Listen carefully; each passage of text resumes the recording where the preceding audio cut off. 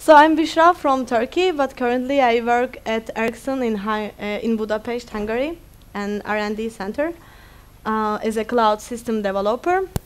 And currently I work with OpenStack, Ansible, and Python programming. And today I'm going to talk about how to automate big tasks with Ansible in the cloud. So let's have a look at our outline and what I'm going to talk about today and what we are going to discuss. First of all, I would like to talk about the automation, the idea of automation and which kind of automation tools we are using in IT. And then we are going to focus on Ansible. Rodolphe is already asked, but I would like to ask that how many of you have heard about Ansible or experienced Ansible? Wow, that's a good number. Okay. So I'm going to focus on Ansible and how it works. Then I'm going to share with you what I did so far with Ansible and how I experimented. And I'm going to share a demo with you that how I did my case study. And at the end, I will summarize what we have seen, and I will take the questions if you have any. And the automation or automatic controls are some tools with minimum or reduced human intervention. So we always need some robots to do our jobs because there are always some tasks that they repeat themselves, and we want them to be automated somehow. But why do we use or where do we use automation in IT? Because we deploy machines, we install applications, and we want to configure them in a way that they can work together. And now we use automation tools in our profession, in IT. There are some automation tools, as you see here. This is a historical order, and these are some of them. CF Engine is the first one, then the Puppet, Chef, and Ansible is following.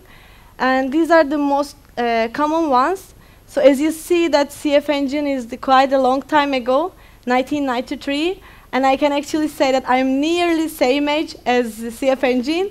So Mark Berger, who is author of CF Engine, saw this need in a very early times, and he was just a PhD student at times, and he needed to deploy Unix workstations and install applications and scripts. And I can say I totally understand him. When I was a student and trying to do my thesis work, and I installed Hadoop by hand, and I had the same difficulties. I was doing everything by hand, and I saw how hard it is. I struggled a lot. But when I met with Ansible at my workplace at Ericsson, we use Ansible, and I saw how it is easy to do it. So I tried some hobby project with Ansible, and I'm trying to share with you today. You can ask why Ansible. So far, actually, I only experienced with Ansible, so I'm not going to compare any other automation tools. So we are going to focus on Ansible. First of all, it's written in Python, so maybe that's why it is really easy to get started and learn. It uses YAML files. So even though you don't have any idea about the tool, but yeah, you can read the YAML files because these are human-friendly data serialization files, standards, so you can easily read the file and you can understand what actually this task does. This is one thing, is very clean architecture. Also, it's so easy to get started, so you don't really need to read long documentation to be able to write your own small Ansible project. It's really easy to get started and learn. And I think this is a great motivation because every time when I start to learn something new, and if I create something very small that works and I can see it is working and it's alive, and it gives me a lot of motivation, and I love that. So it is one of the good things about Ansible. It has a modular structure, which means that you can write your own module, your functions, your own module in any language that can return JSON. So whenever you need something, if you think that Ansible does not have this module, and you can write your own module in any language that can return JSON, and it's a great freedom. But Ansible comes with the batteries, so we can say its battery is included. So it already comes with a huge amount of libraries of modules. So I will suggest you to look at first whether Ansible has this module or not, then you can create your own one. And also, it is supported with a very big community, and they have mailing list, and but it's already you can find so many questions in Stack Overflow as well. It also helps me a lot, but its documentation is also good, so you can even read its own documentation in the website. And Ansible itself is an open source project. It's on GitHub. You can even contribute Ansible. So as far as I know now, it has contribution from 1,000 users from all over the world. So how Ansible works? First of all, Ansible works over the SSH connection. And this is the most important thing about Ansible. It makes it so easy because you don't need any additional applications on the other side. You just need a SSH connection, and also you all need just Python installed on the remote side, on the other servers. This is all you need. And you have your inventory file, and this is where you write your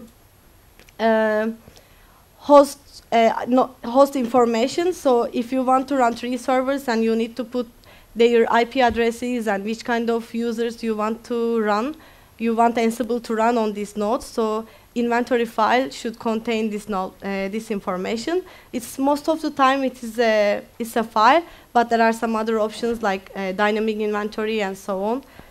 You can check them. Ansible runs playbooks, so it says it runs playbooks, and these playbooks are represented by tasks, and tasks are represented by modules. But you will see the big picture when we are looking into the directory structure, and I'm sure you will see it better when we are going through the demo. For example, this is just an example of Ansible project. You can see the tree here. I have my Ansible config file.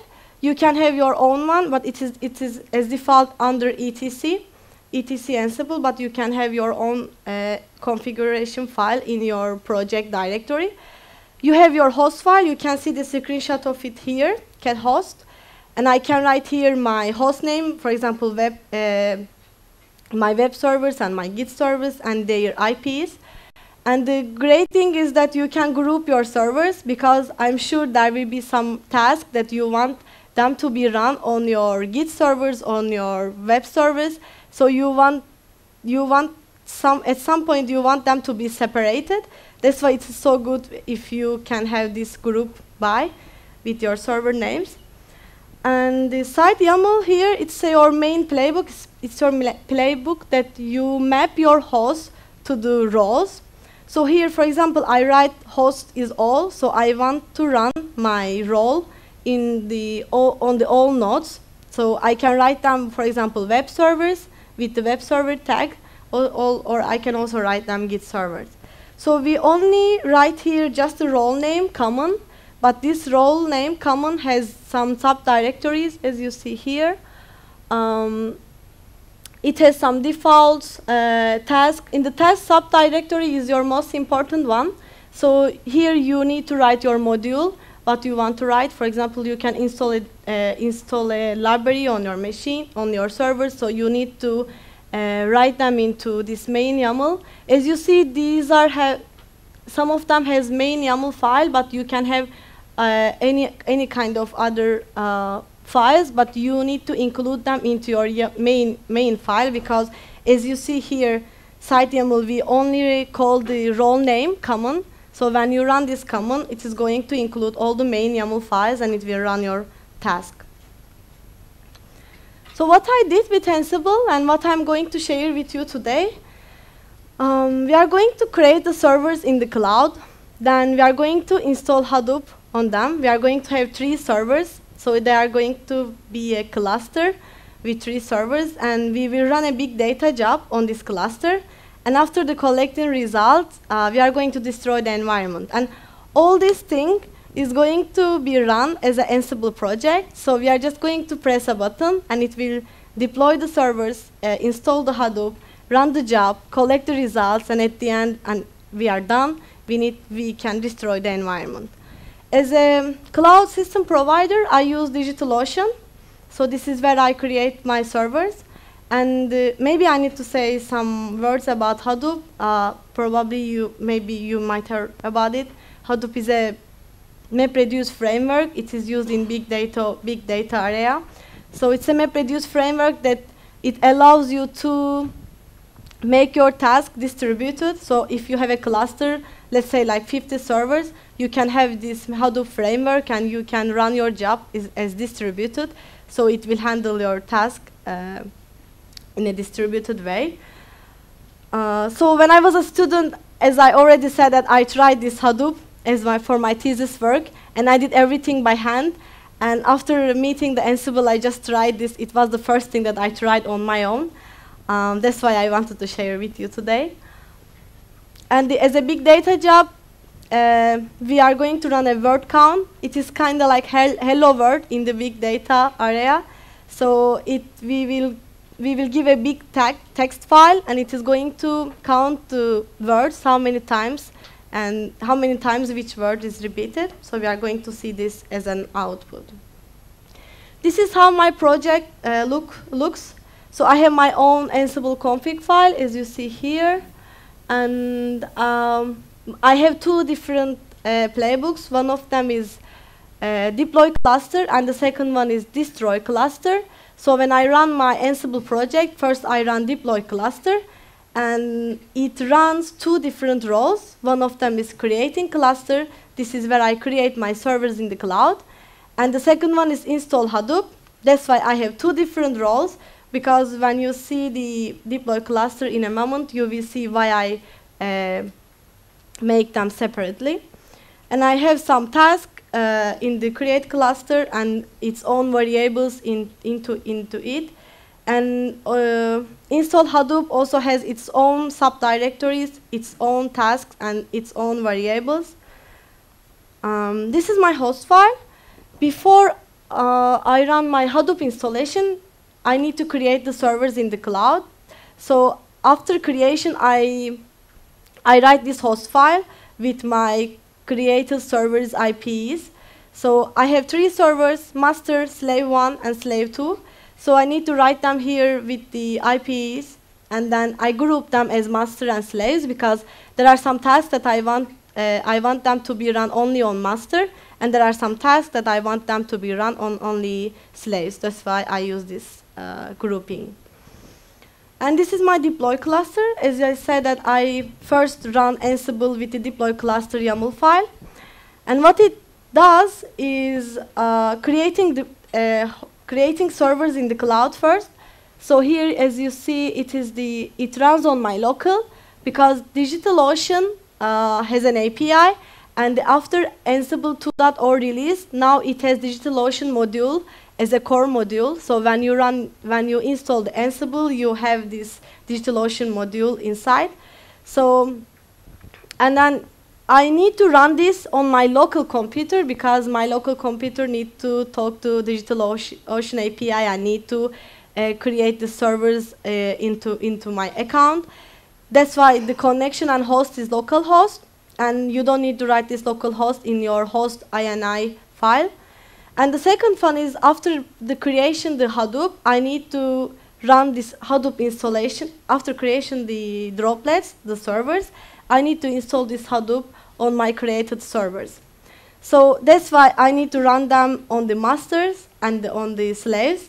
Here I need to map my host. And I can also write here all, but when you write all, it also includes the local host, but I don't want it to be installed Hadoop on my local host. That's why you need to write here only master and slaves. And I just wanted to highlight some parts in my Ansible project. For example, this is the creation of the servers, how I create and what I used in the Ansible. This is one example of module, and you can write name, any kind of name. I say droplets because this is DigitalOcean terminology. Actually, they uses droplets for the servers. So whenever I say droplets, actually I'm meaning servers in the cloud. So DigitalOcean is my module name, and you can think that DigitalOcean, this name is kind of function, and it has some keys that you need to pass on this function. So state command, SSH keys, name, API token, size, region, and image. These are my parameters that I need to pass. So here, one important thing is this state one. Most of the modules has this state parameter. When you write here present, it means Ansible understand that this is a creation. So it will check that if they are not present, it is going to create these servers. So, and then I can put my SSH keys, and I need to put my API token because I will talk to API, DigitalOcean API. And then this with items, I want to run this 3 times, so I can give a list, and it can run this module 3 times. This is another thing about Ansible. This is how I created servers. And for Hadoop configuration, after the creation of these servers, I needed to install some Java libraries. Then I need to download Hadoop on my servers. And these are all Ansible modules. Ansible has apt-get module. Ansible has some file module. But mostly I used for the Hadoop configuration was the template module. So it allows you to create a file in a way that you want it to be created. So you can create a template of file, and you can put your own variable that you use in the Ansible project. And here, for example, is my example. I have a variable named Hadoop master, and I want it to be created in this IP number. So when I call the Ansible module with template, I need to source this XML file, which is this one. And the destination is where I want to create this file on my remote servers. And when I run this module, it is going to create this file and changing this Hadoop master as an IP, and it is going to be created on my remote side. So for Hadoop configuration, there are many configuration files that I wanted to edit. So I use template module to create them in a way that I really want it to be.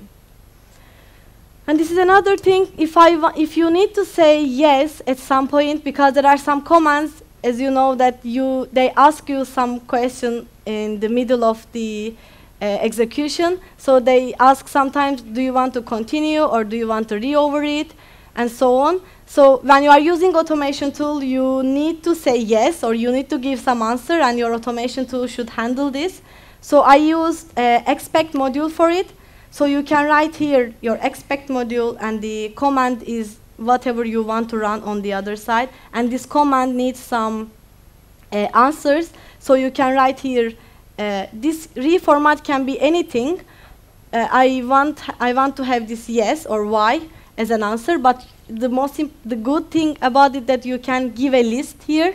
So if your command asks you like 3 times a question, so you can give here 3 different answers, and Ansible will run them as Ansible will answer this question as you wanted. But this expect is not a core module, so it's an additional library. So you need to have this expect Python module on your remote servers installed. But it helps me a lot. It made my life a lot easier. And how I destroy them? This is the same function, same module I use for DigitalOcean. And one thing about it, the state is absent now. It means that it is going to be deleting. So if it checks that if they are not absent, they will delete. Ansible will delete these servers. If it is not, it is going to say us, it is OK, I don't need to delete them. So this is the same API and the same call, but you just need to change this parameter state as an absent if you want to delete something. So as a demo, actually, it takes, all these things takes like 15 minutes, so that's why I made a video for you, just to see like how Ansible, when I run Ansible, how it looks, and my modules, you can see it here.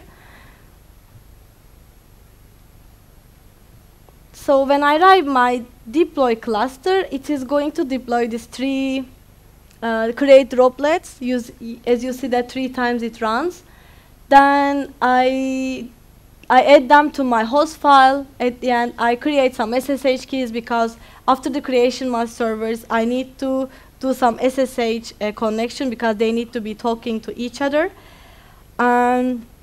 and then I need some libraries for the Hadoop. It runs with the Java, so I can install Java with Ansible module. This is where I install Java libraries. And some necessary libraries, for example, Python pip, and also expect module. I can install this expect module with the Ansible as well before I use it. So this is another thing. So I download Hadoop, and after downloading, I unarchive Hadoop. These are also Ansible modules. Everything you see here as tasks, these are all modules. So these are each different modules that I use. But I can give them a name, so they can give me some useful information. So the other things are config. For example, this is where I'm creating config files with this template module. And then I can create some directories. Ansible also have a file module for creating directories. This is where I use this one. Then I need to start the Hadoop. And Ansible has a command module, so you can run any shell command with it. And as a big data job, I need to put my text file and the other things into the Hadoop. Then after the run, I can check my my master output. As you see here, after the run the job, and it checks. This is the output of my job, my big data job. So it checks the words, how many times they are repeated. And yeah, so now we can destroy with our another YAML file, which is the destroy one. And it's just a couple of seconds. It can be destroyed. And that's it.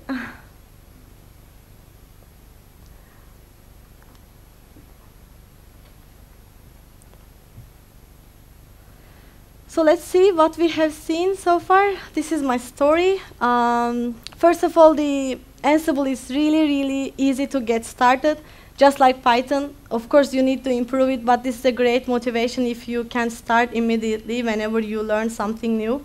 So this is great motivation. And it has a clean architecture. It uses YAML files, and you also see the directory structure. It is really easy to get because whenever your project gets bigger and bigger, and it is going to be easy to organize it, and it is going to be easy to handle it. And it has a straightforward configuration. As you see that we don't need any kind of additional application on the other side. We don't need any agent. We only need SSH connection and just the Python installed on the other side. And it has an extendable module structure, so you can write your own module, your own function in any language that can return JSON. This is another great thing, and it gives you a lot of freedom if you want to create something in your way, if you want to create something quite new and quite specific. And at the end, it, of course, allows you to make your complex tasks quite easy. Actually, it helps me a lot. Now I can just press a button, and I can deploy machines in the cloud. I can install Hadoop. And my Hadoop is ready. I can use it. My project itself, it is on GitHub, so you only need to change your SSH keys and your API token, so you can press the button and you can have your Hadoop cluster in the DigitalOcean, as we did here. So I do appreciate for your patience. So you can contact me via LinkedIn and my email, and you can clone my project in GitHub as well. Thank you very much.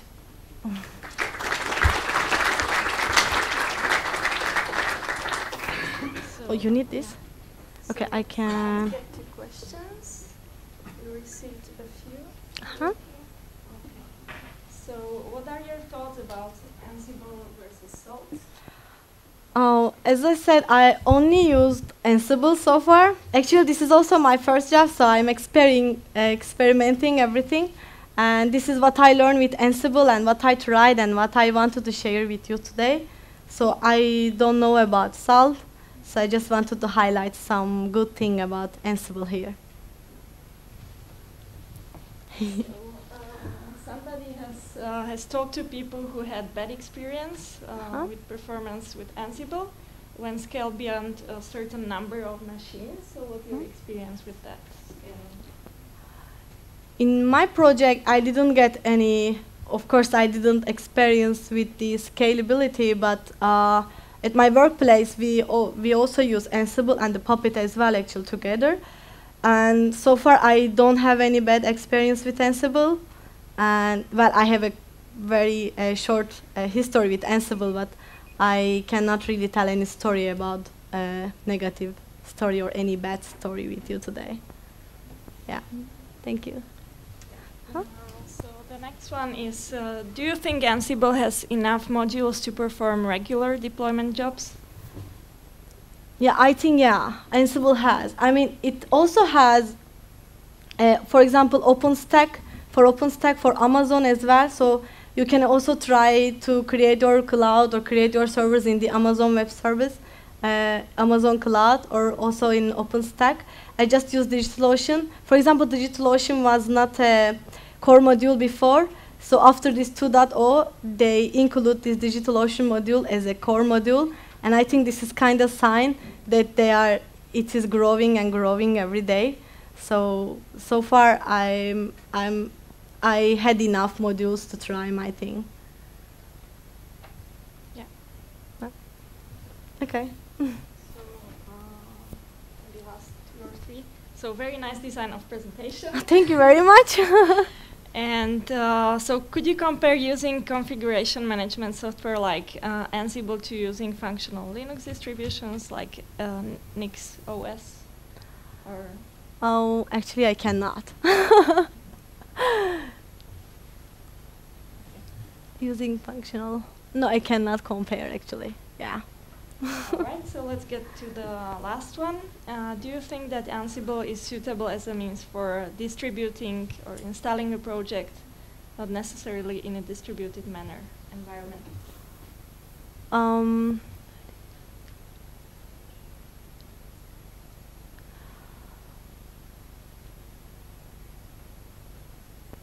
I think it's suitable. It's a short answer, but for example, as far as I experienced, for example, I also used ad hoc command.